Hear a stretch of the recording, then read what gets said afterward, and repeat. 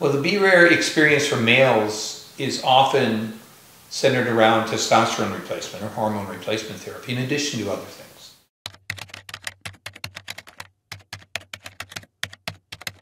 Most males will experience symptoms due to a gradual decrease in their testosterone that begins somewhere in their 40s or so.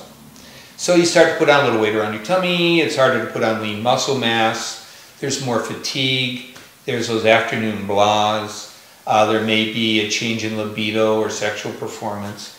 And for me, I have noticed that when I started testosterone, and I've been on it now over 10 years, that I had more clarity of thought, had more energy. It was easier for me to lose weight and maintain weight. It was easier for me to put on muscle mass. When I was really working out, really pushing at one point, I felt really great. I could really pump up.